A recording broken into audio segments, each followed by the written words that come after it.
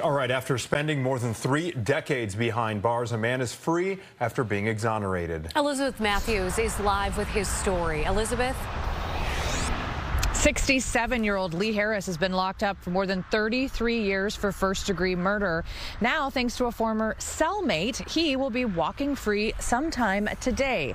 Lee Harris says he was wrongfully convicted of the 1989 murder of a young woman in the Gold Coast. Now the state agrees and he's been exonerated. He says he was forced in a confession and was sentenced to 90 years with no physical evidence connecting him to the case. In 2000 and 2001, he spent some time with a man convicted of burglary in prison. That man has since got out, hired an attorney himself to help Lee Harris get out of jail.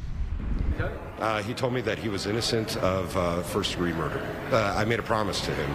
I said that I would help look into his case once I got out, and if I find that what he told me is true, I would help him.